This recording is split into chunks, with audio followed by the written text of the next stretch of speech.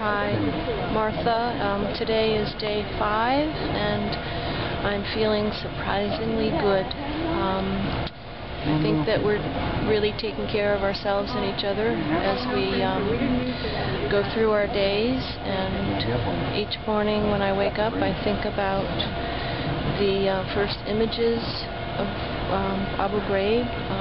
I'm trained as an occupational therapist, and when I first saw the guy standing on the box with his arms outstretched, I immediately thought of crucifixion at the hands of the CIA. I saw another picture of a man whose muscle tone was completely flaccid, and as a healthcare provider it made me really understand what's being done to these guys.